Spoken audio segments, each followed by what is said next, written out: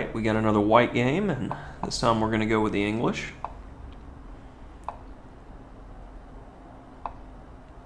Bother that pawn, and he wants to go that way. I think I'm going to go knight d5. And I don't know. I don't feel as good about it. I know this queen is going to be a bit awkward and is going to have to waste time at some point. Okay.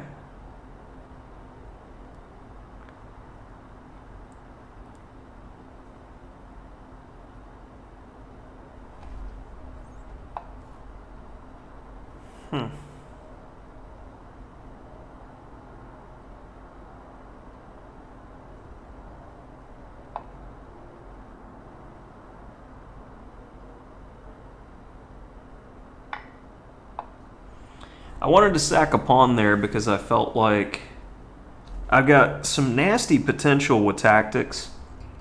And if he goes c6 now, I can take. I got a couple different ideas. If h6, queen h5.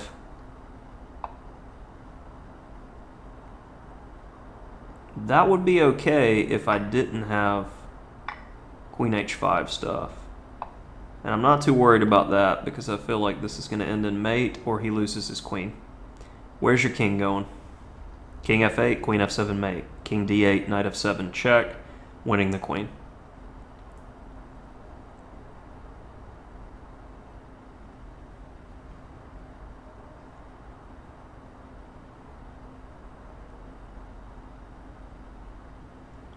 Not the best game, a bit messy, but okay. And if we go there, queen f7, bishop f6,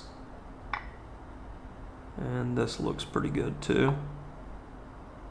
Ooh, don't take that way. He did figure out a way to prolong the game a little bit.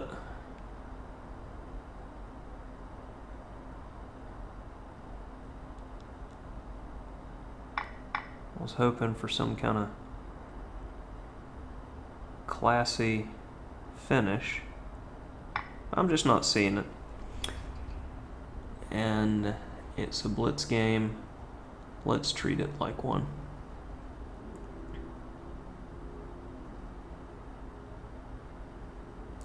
If he pushes the pawn, knight f7 check, and then I can take on c8. That was my main idea with queen takes f5. And if rook f8, I can always go knight f7.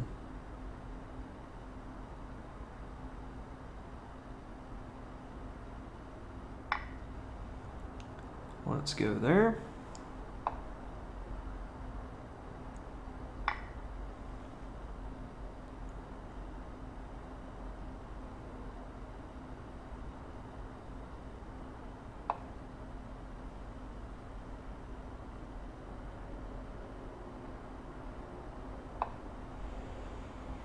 Invite everybody to the party.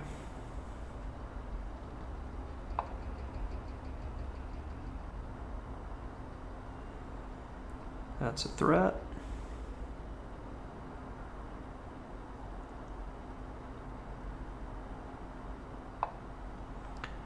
So we'll simply take care of the threat. No reason to be fancy when you're winning. Just win. Hardest thing to do in chess is to win a one game. And the reason we have those types of cutesy expressions is because people mess up winning positions. Rook h8, maybe he starts getting something going. I'm going to go d4, knight's in a good spot. Little bit of extra protection around the king. Not sure where the b's going. Getting some good squares. Up material, trade down.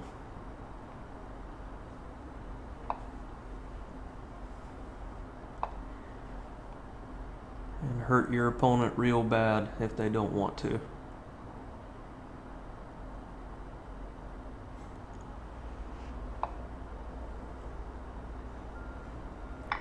I do appreciate my opponent's resilience, but it is running out.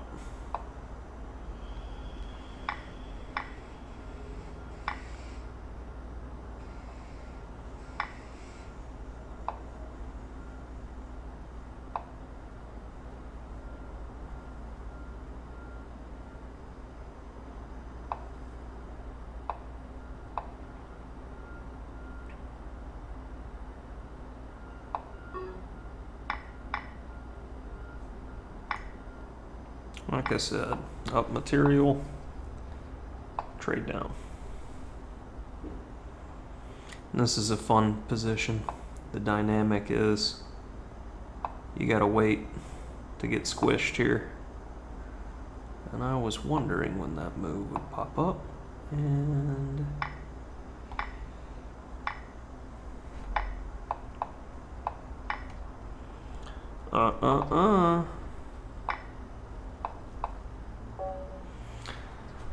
okay.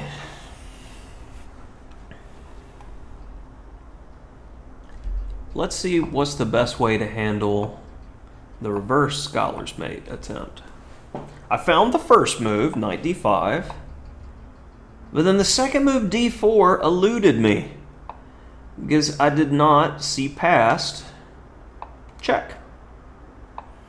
I guess the problem with the position is white just has too much time here. You can't play a move like this. This knight takes d4. And that.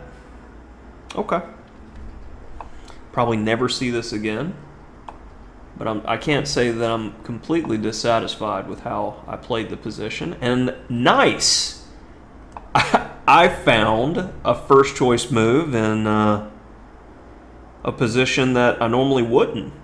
A difficult one with lots of options. Very nice. Found that, found that, found that, found that. Queen g7. Tension moves. And if here,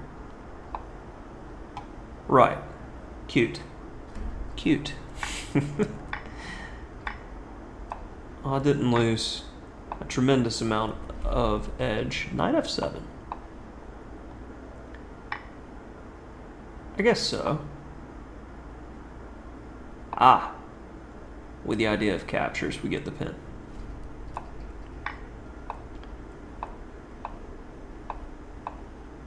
And did not hate many of my moves here. Overall, I played more good moves than not. But when the position's this commanding, it's hard to mess it up. And it's not going to like the fact that I gave material back. Yeah, eval dropped +2. Ugh. But then it sees that everything is well within range here. +64, yes! And then it's a cleanup, and we're focusing on time at that point. So a 9 average Cinnapon loss. Had one blunder, quote unquote. That was a pretty high quality game. I can feel good about that one.